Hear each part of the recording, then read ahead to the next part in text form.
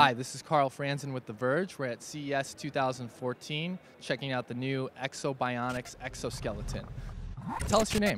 Paul Thacker. Paul, great to meet you. What do you have here for us today? Well, I have basically a wearable robot. It's Ekso Bionics wearable exosuit. So I'm a paraplegic.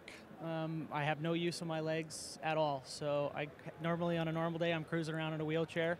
But on days like today, I'm lucky enough to strap this baby on and I get to cruise around. How did you wind up with this suit? Tell us a little bit about how that came to be. Well, I'm a professional snowmobiler by trade, and about just a little over 3 years ago, I had a training accident that left me without the use of my legs. So, I was fortunate enough shortly thereafter to get hooked up with Ekso Bionics, and here we are today. And what does this allow you to do, aside from the obvious of standing, walking around? What does it mean for you to be standing up and have the mobility that you lost? Well, I mean, it's something that's hard to put into words. Obviously, you don't really realize the things that you take for granted until they're taken away. And the fact that we're having this conversation eye to eye and face to face, that's that was taken away. So I mean, there's a list as long as this arm as this building of things that I get to do on a regular basis, standing, and it's just an incredible piece of technology.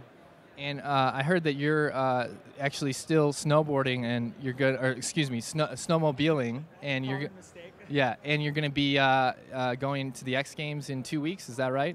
Yeah, the 23rd through the 26th. I'll be competing actually the last day of Winter X this year in Aspen. So, X Games and ESPN are cool enough to have an adaptive snow cross for us guys that have banged ourselves up. So. It's an amazing opportunity to get to compete again. Obviously, I did that before I got hurt, and it's cool to be able to do it after.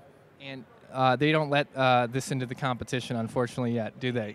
I've been trying to get Ekso to build me a suit that I can ride my snowmobile with. We're not quite there yet. Maybe here in the near future, but no, not this year. Did you ever think when you got hurt? I mean, that's obviously a really serious incident, life-changing incident.